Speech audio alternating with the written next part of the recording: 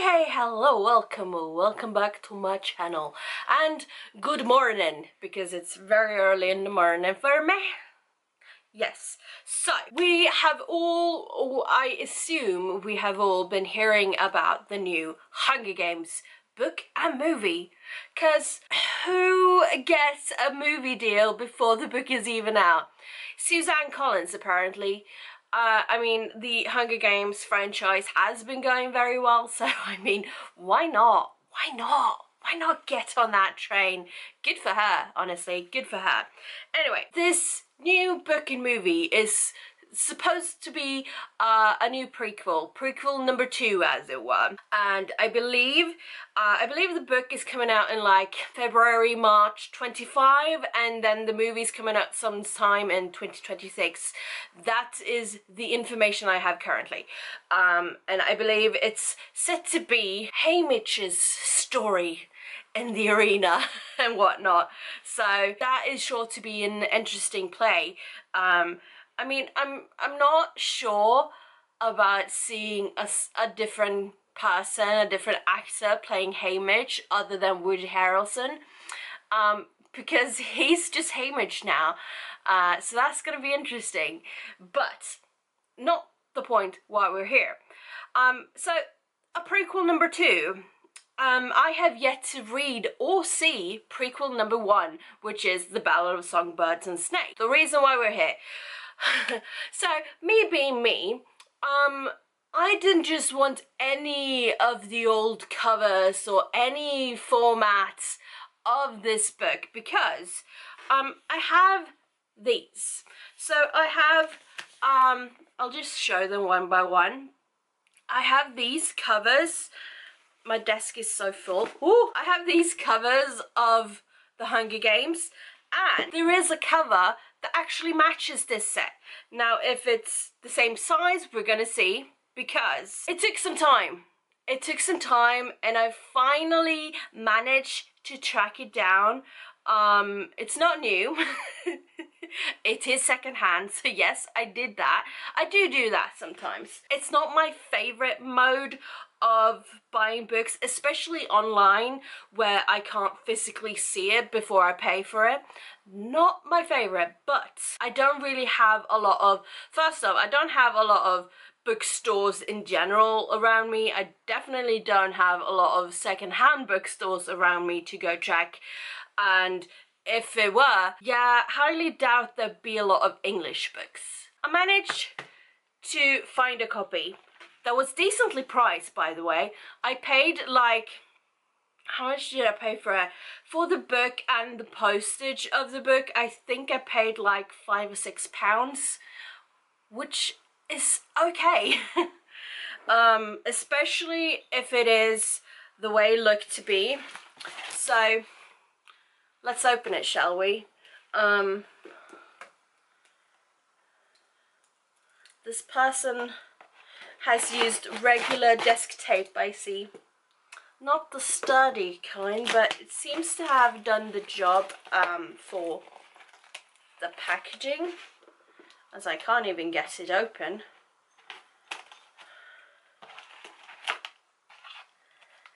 I'm also trying to do this and not flash my address that's very large on this other side. Let's, you know, let's not do that. So, okay, it's folded up. It's folded up.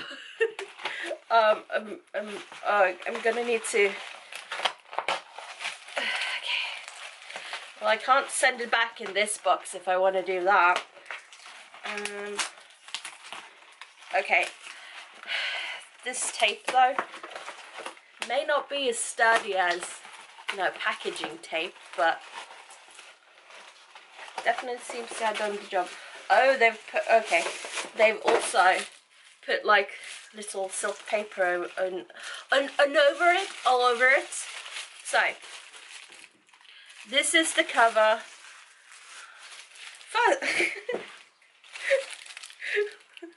These are some odd-sized paper. Anyway, so this is the cover that I was looking for. I can see it's not going to be the same size. That's okay. But they match. They match. Technically, it's a prequel, so being a different size, it's not going to bother me too much because, yeah. But anyway, let's check it out. So, yeah, it's got some... But that happens when you just pick up a book from the store.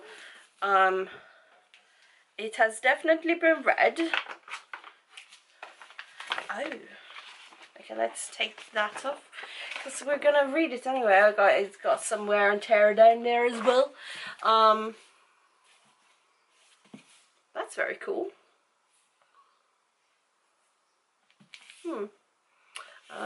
Yeah. But scarf mark. From what I can see, it's not been written in. Oh, I think someone read to this page and didn't continue because it's cracked in this spot. But that's fine. We can deal with that. Looks good. Yeah. So we're gonna read this book in this vlog, and yeah, it's definitely cracked that, but that's fine. It's not something that would bother me as well too much, because I do sometimes accidentally crack my books, my hardback books that way. But yeah, I think they've definitely not finished the book. I don't care. I have the cover I wanted in a hardback. Sure, it is slightly bigger than the others, but that's fine. Also, I'm just realizing now that prequel number 2 might not even have a cover that matches these, so that's gonna be fun for me. We're gonna read, and I'll be checking in, and then I think I'm gonna try to set it up anyway, but I want to watch the movie. If it's available to me, I'm gonna have to look that up too. I have not planned this at all. Anyway, I want to try to watch the movie in this vlog as well, so we'll see how I'm gonna do that. If I can, we'll see. We'll see. I'll check back with you when I've read some of this, and we'll see. That should be the title of this video. We'll see times infinity. I haven't even made it off the first page, and I'm like, Tigress is his cousin. Tigress, who later helps Katniss and stuff. Is that the same person? What? What? Not even half the first page, and I'm like, excuse me? The broken page. I've only read the first chapter, but so as probably a lot of us that's read Hunger Games, or I mean seen the movies for that matter as well, but know the story from before. I think we all have this preconceived conception of Snow as, you know, a bad guy. And this first chapter, first off, there is a little like sprinkle of, you know, the bad guy we know and love, if you wanna, but the whole first chapter is, oh, poor Snow, he is a poor man, poor family, he isn't as fancy as everyone else, and then, you know, you have to pretend to still be rich, and oh, he's so poor, he can't eat. I just found it annoying. I'm like, Snow is a terrible person. And now we're going through a, oh, poor Snow, he's poor. I can't. Ah. Oh my god, he got District 12. Ah. So, the worst district in the world. So they, whoever they are, the, I don't know, head game makers or whatever, the people in charge of the capital, I was like, District 1? No, capital.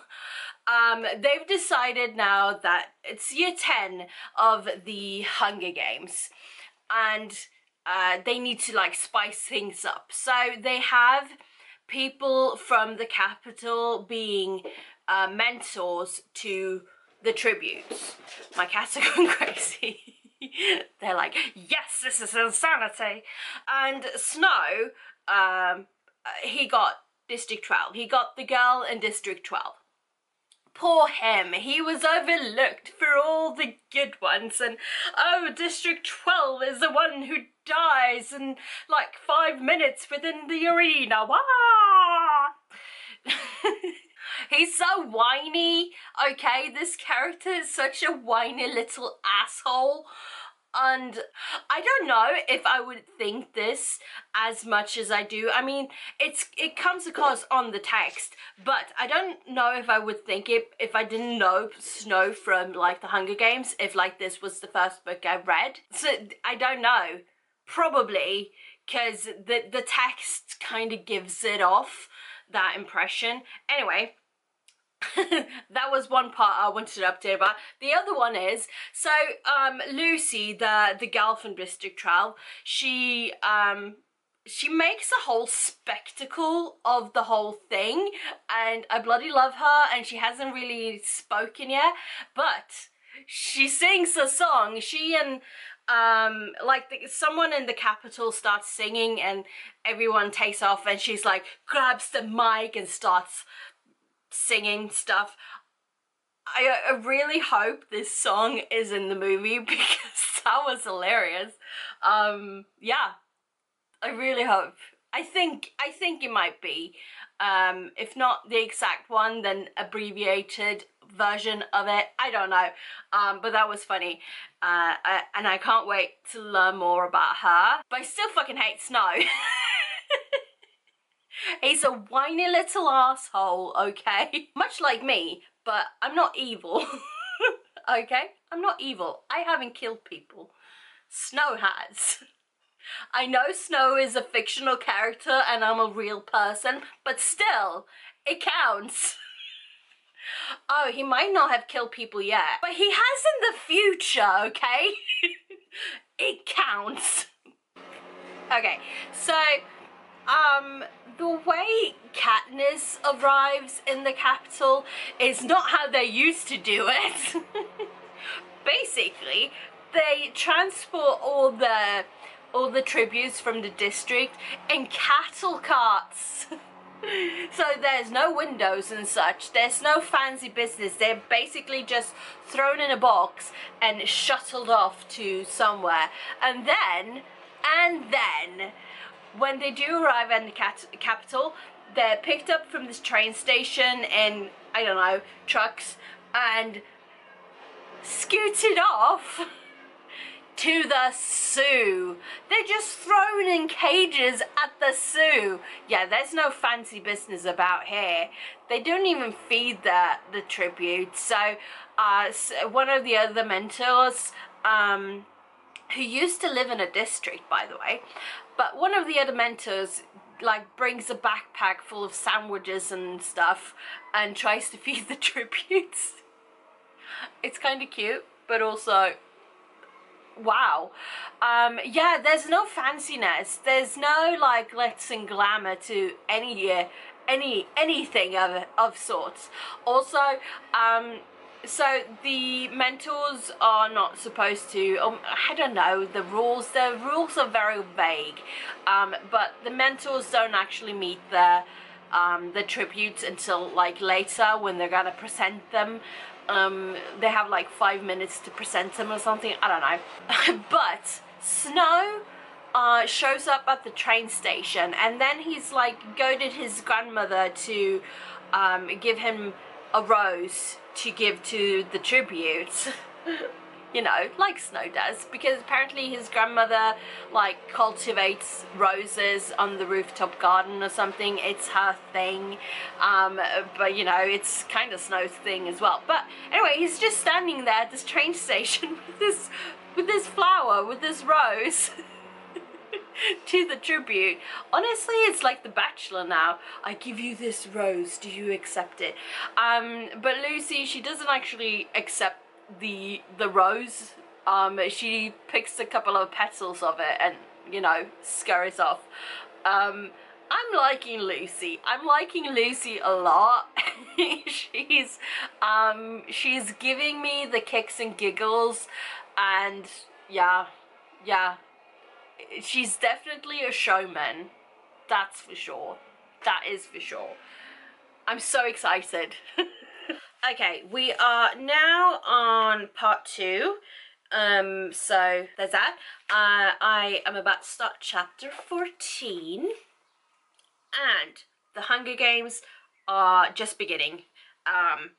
But rewind a little bit. So we've been like seeing Snow and Lucy integrate. We've been seeing Snow and Lucy interact throughout, but mostly it's what Snow gets up to on the behind the scenes, as it were. Things have happened. So there's been bombings, and I'm like, who's bombing? Who's bombing you? And Snow kind of ended up in the hospital for a little bit.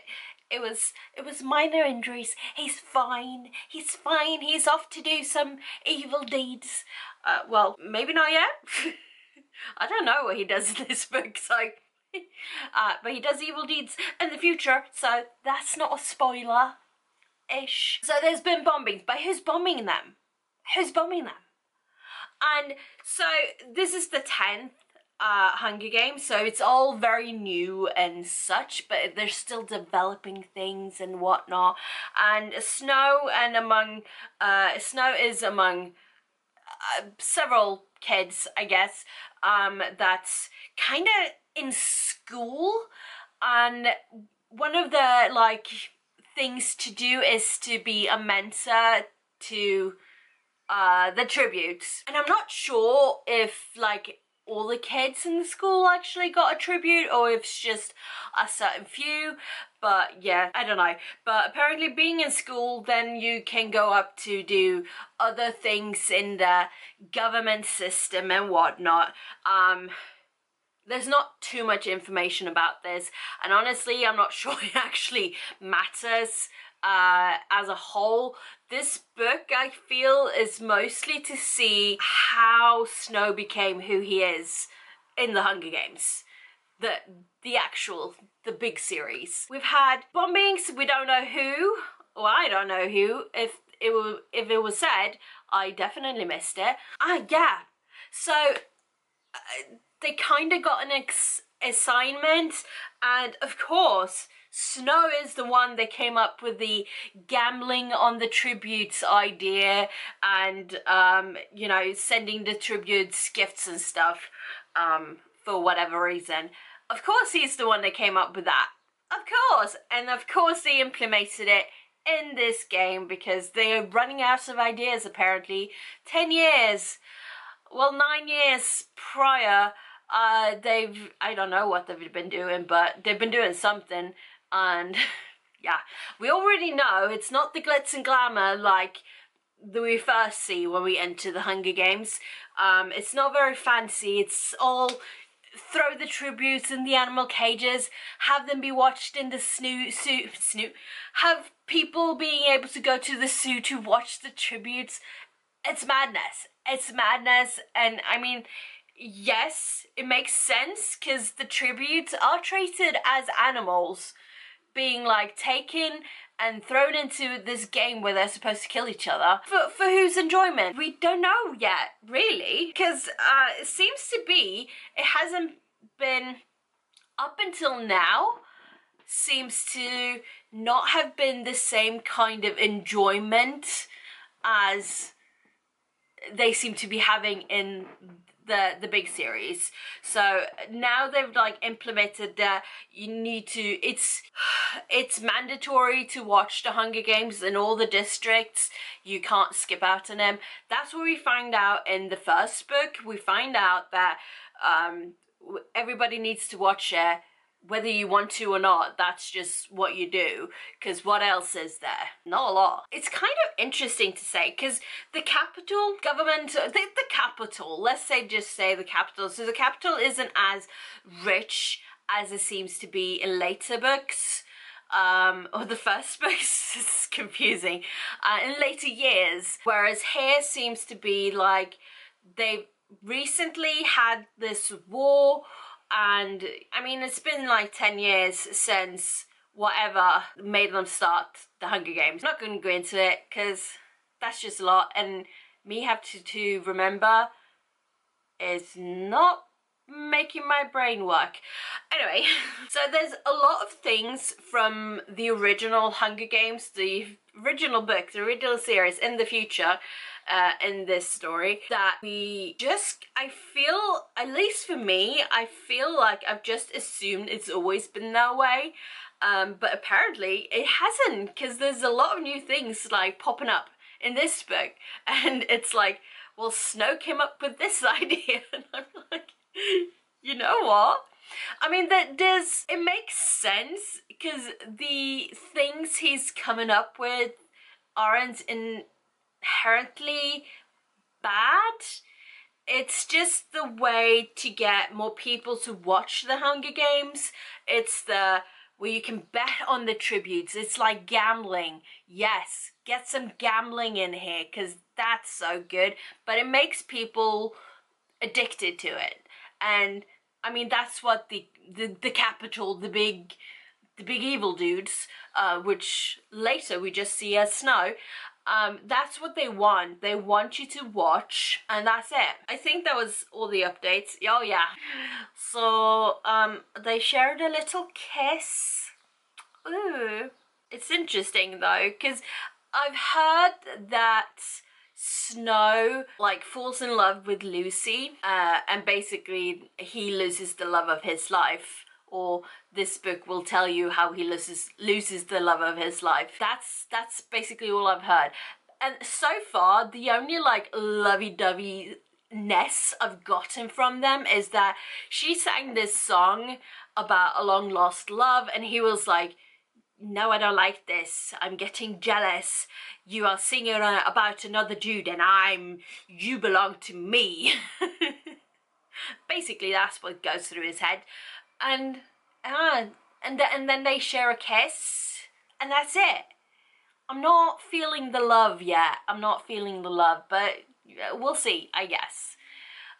So anyway, Lucy's just entered the arena, and by the by, not all the tributes are actually alive when the games have started. So a lot of the tributes have already been killed outside of the games before the games even started. So it's like, hello?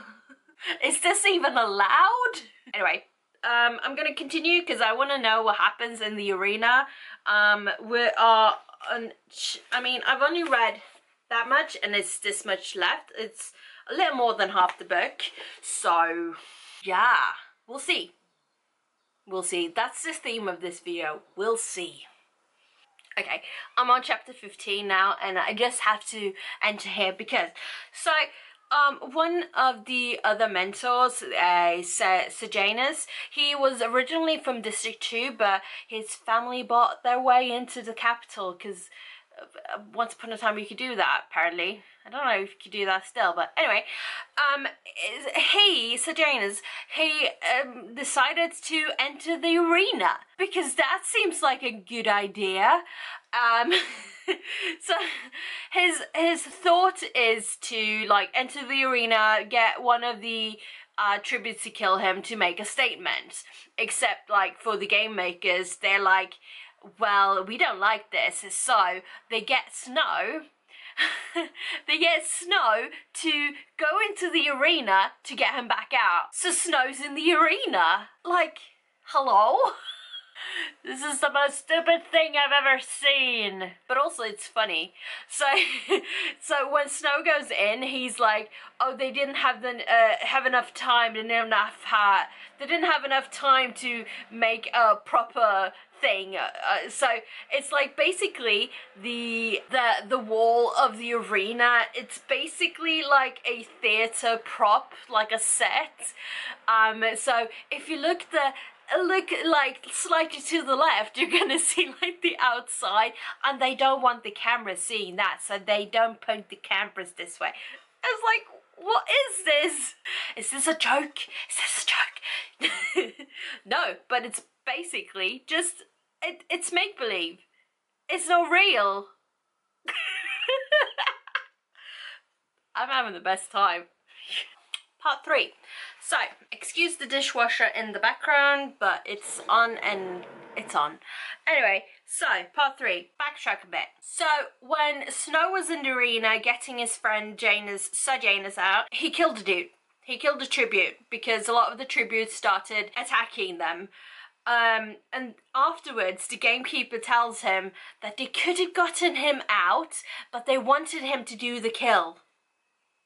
Why? What has Snow done thus far to have to do that kill because they wanted him to?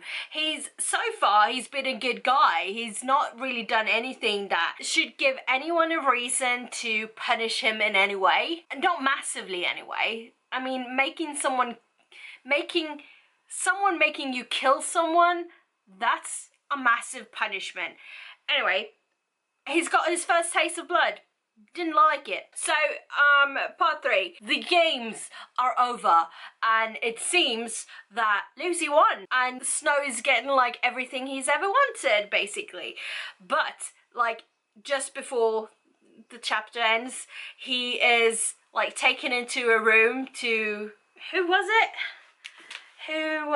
So in the room, it's just Dean Higginbottom, and in front of him is an academy napkin stained with the grape punch, his mother's silver compact, and a dingy white handkerchief. Basically, all things connecting him and Lucy to each other, and basically telling the gamekeepers are telling Snow that they know you helped her, and now we're gonna punish you. So now he's a peacekeeper. Now he's the newest peacekeeper, and that's apparently how you punish people, making them a peacekeeper. End of part 2. We'll see what part 3, the peacekeeper, has in store. I think there's only like, I want to say like 11 or 12 chapters left or something like that, so it's not a lot. So we'll see. We'll see what this has in store for us, and yeah, basically we'll see. Okay, I finished the book. So the whole third part of the book, I finished in one go because I was just too invested to stop. Also, I was in bed, so I didn't want to get up. Anyway, so where do we leave off? Snow becomes a peacekeeper, and he chooses to go to District 12. Guess why? Because he's looking for Lucy, and because Lucy just kind of mysteriously disappeared after the Hunger Games. I mean, there wasn't really like a victor's ceremony or anything. Everything just went black. So we don't know what happened when we start the third part. Snow goes to 12. He volunteers to go to 12 just because of Lucy, obviously. And so he doesn't know if she's there, if she's alive or anything, but he goes there to find her because he loves her. Yeah, he loves her. And soon thereafter, when he finds her, Sir Janus also comes to 12 as a new peacekeeper. Like, dude, you have everything you need. What the fuck are you up to? Who knows? Basically, Sir Janus is doing things and Snow is being very sus of him, and it turns out lots of things. So he's lying about lots of things. He's kind of planning to run away with this, I don't know, rebel group, and Snow kind of gets him to confess and sends but through one of the Mockingjay thingies, and sort of like records Sejanus saying all these things that he's about to do, most of the things, and Snow sends this Mockingjay Jabberwocky thingy. Is it a Jabberwocky or is it a Mockingjay? No, it's a Jabberwocky. One of them. He sends the birdie off to the capital to, you know, the evil game makers, and eventually that leads to Sejanus getting killed. But yeah, no, he's innocent of everything, but he does get like a commendation, like a promotion, so now he's gonna go to the fancy ass school and stuff, and to become whatever, because everything was just planned this way. And you know, Dr. Ghoul didn't actually want him to stay as a peacekeeper because they'd invested too much in Snow, so Snow was only like off for the summer, and then he was gonna come back and do whatever. Sure, I think the narrative changed there for Dr. Ghoul and things, but sure, if you want to say that, fine. Anyway, that's basically that thing. But back to District 12. So, Snow finds Lucy, they start off this relationship that's kind of been boiling and whatever.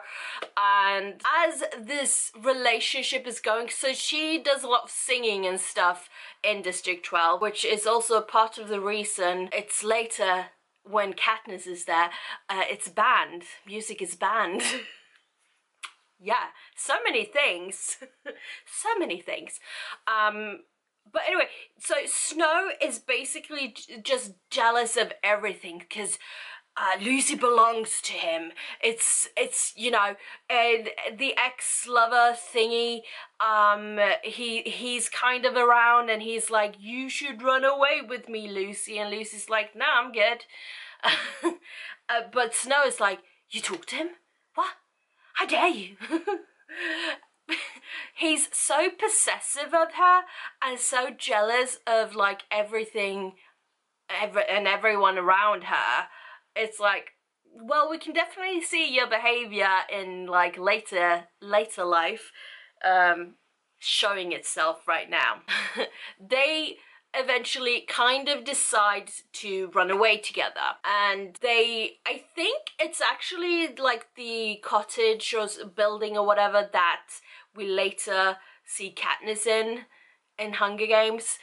I'm pretty sure it is. Besides the point, they sort of go there to like regroup because the rebels and such that Sejanus was gonna go away with, they've been collecting things and stashing them away, so I'm pretty sure it was there they'd done that because it was easily not findable.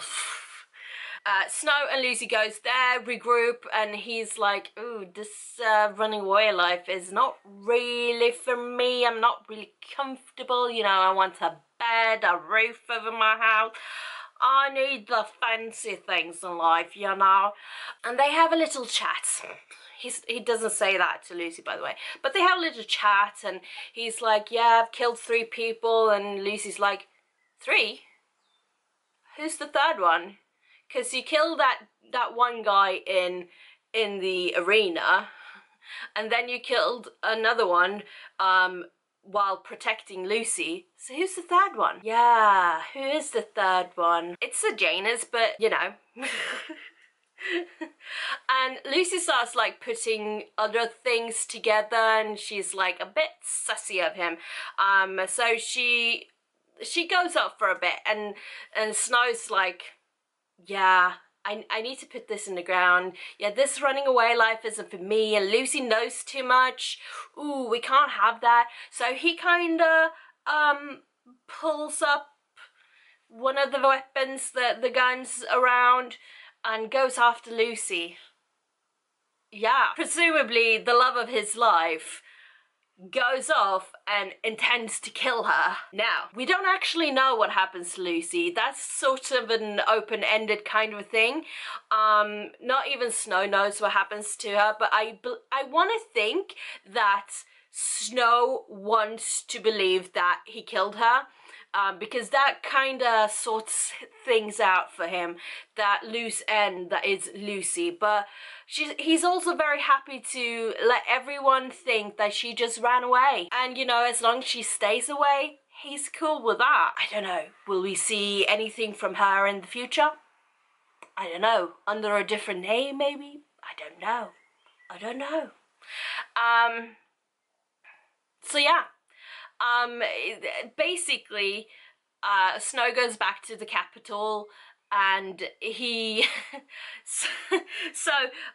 the Plinths, Sejanus's parents, they kind of sort of adopt him in a way. They're like, well, we don't have a son anymore, so we're just gonna spend our money on you. And he's like, yes, give me all the money. I want all the money. They like buy the Snow's apartment, and like, so they don't have to sell, because they were in the middle of having to sell that, because, you know, dirt poor and all. And they like pay for new things for him, and he's like, yes, we're just gonna merge our families now. I'll have my Snow name and I'll have your money.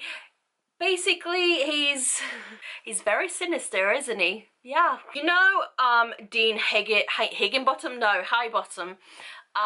One of the game makers. So there was Dr. Ghoul and there was Dean Highbottom. Basically, the Dean Highbottom, he was very, like, sour with Snow all along, and there wasn't really a reason for it, because Snow hadn't really done anything to upset the Dean.